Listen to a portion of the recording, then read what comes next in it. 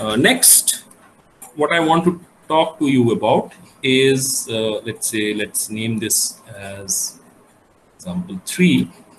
And this program is, let's select one. So this one is done. I want to do something with digits. So let's take this one. So what's the problem statement? You have to input a 5-digit number, write a program to calculate the sum of its digits. So pretty straightforward program again. Whatever objective is given there is pretty clear. So this is problem number 9. So if you have a number such as say 1, 2, 3, 4, 5, what the program asks you to do is calculate this sum.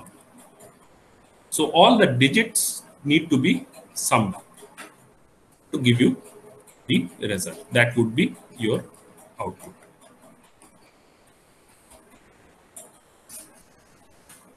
Now, one hint is provided that you have to use the modulus operator. What happened here?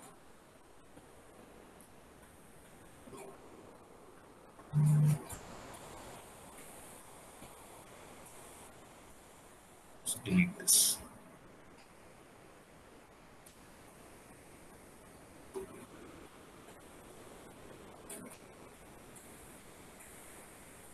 So this modulus operator needs to be used. What is the function of the modulus operator? Anybody? What does the modulus operator do? It gives a remainder. Remainder. It provides the remainder.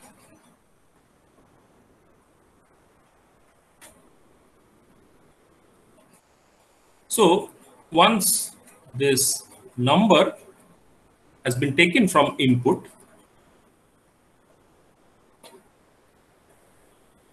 then somehow we have to use this modulus operator to devise a program that gives us the sum.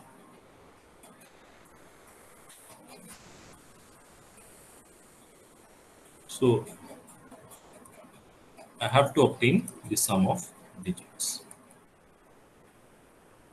How we can approach this is,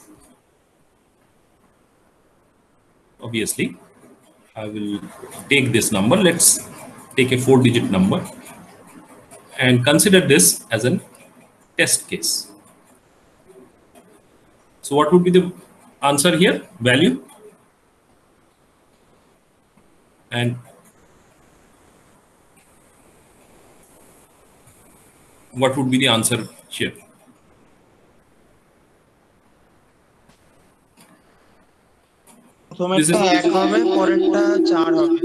This is 1.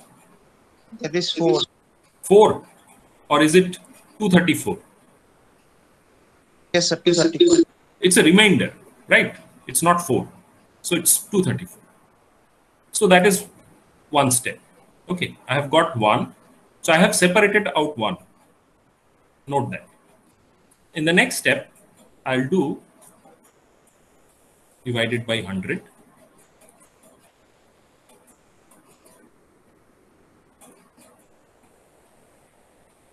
Here you have 2.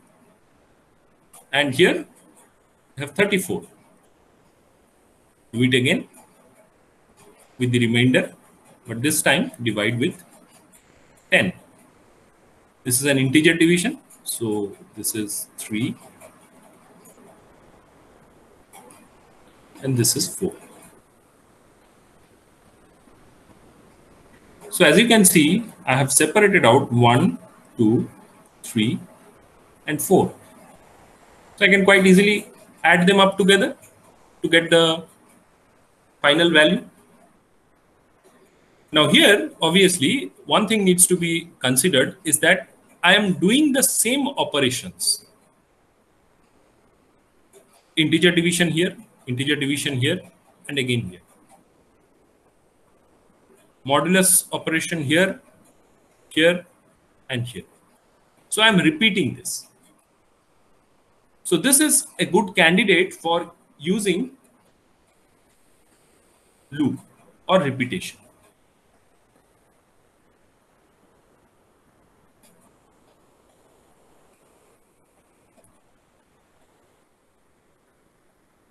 However, we have not yet covered this topic of loops in our class, so I'll refrain from using that. You can very easily generalize this program in order to consider n-digit numbers. So it can be generalized for n digits, meaning it could be for 2 digits or it could be for 9 digits as well. And for that, you will require to use repetition structure in the form of either for loop or while loop, whichever is convenient. This will come back to once we have learned about loops. But for today, I'll just use a linear programming structure.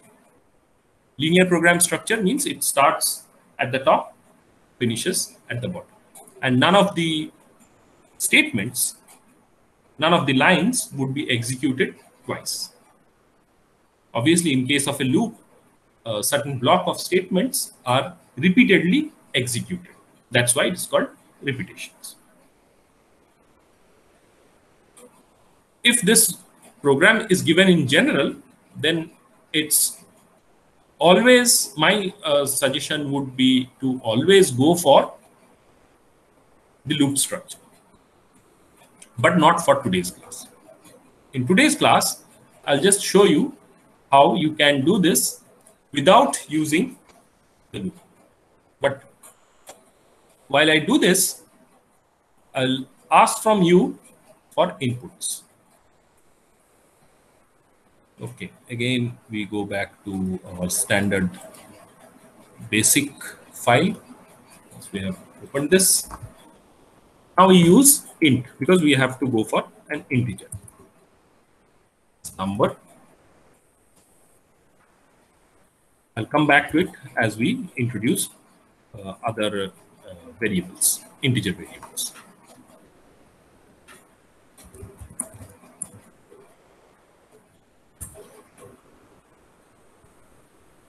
Enter a 4-digit number. I know that in the problem it's 5 digits, but let's go for less amount of work, less amount of codes to write. Now here the type specifier is %d.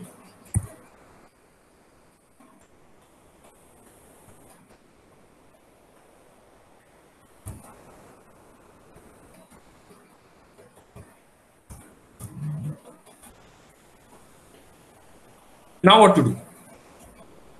Now let's say use this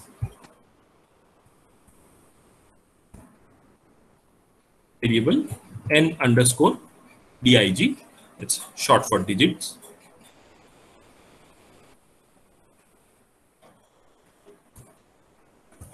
Also another variable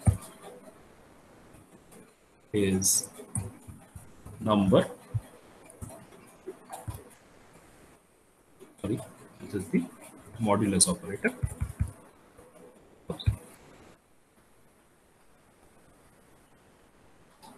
So I've got this. Separate out the first digit and the rest of the number without the first digit.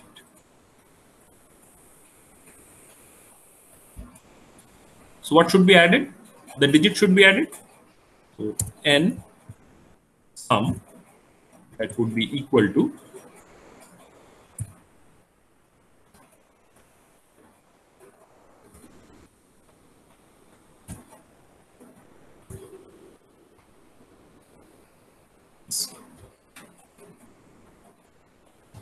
now let's put these variables also here, used quite a bit.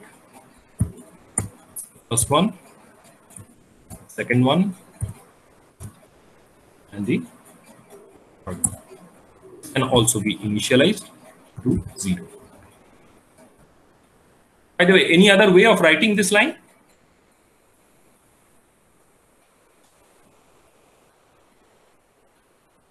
Can you think of any other way of writing this particular line? N sum plus equal to dips. Yes, n sum plus equal to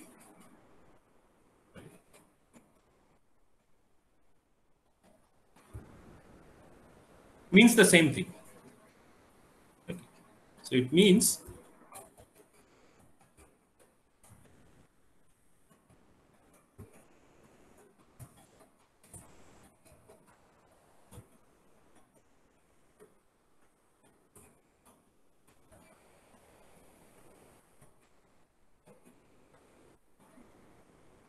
so you'll copy this.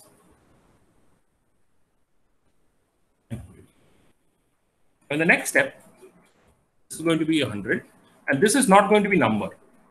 What is this going to be? If you look at it here, whatever is the remainder at the end of the first step, that is being divided in the next step. So this is 34, that is the remainder, that goes here. So quite obviously here, we will replace the number with this.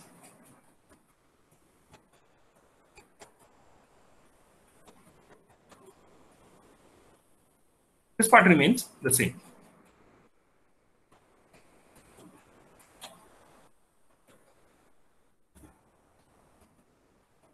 The third time, this is going to be 10.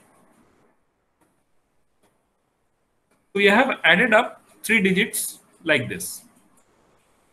If you consider this example, then we have added 1 plus 2 plus 3.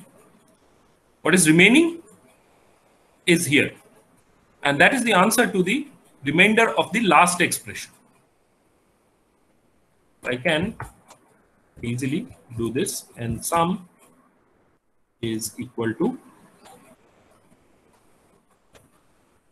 this notation. Remainder. That should give us the sum of all the digits. Sum of the digits is percentage D .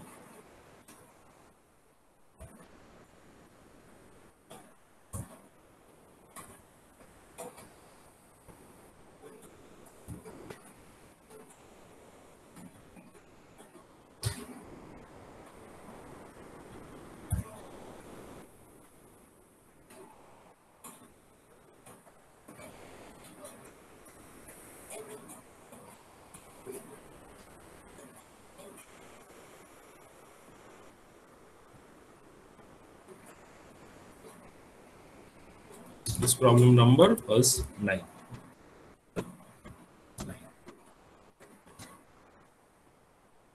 Let's run this. Okay, what's the problem?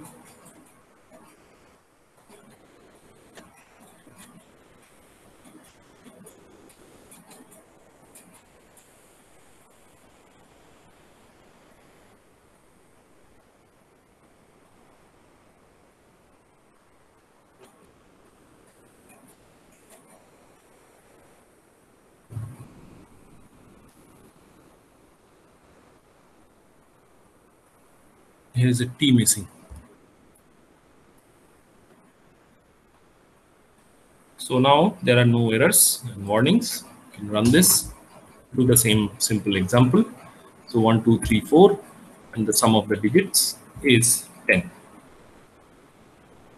Right, with another one. Now this is 14. So as I was saying, that this can be generalized.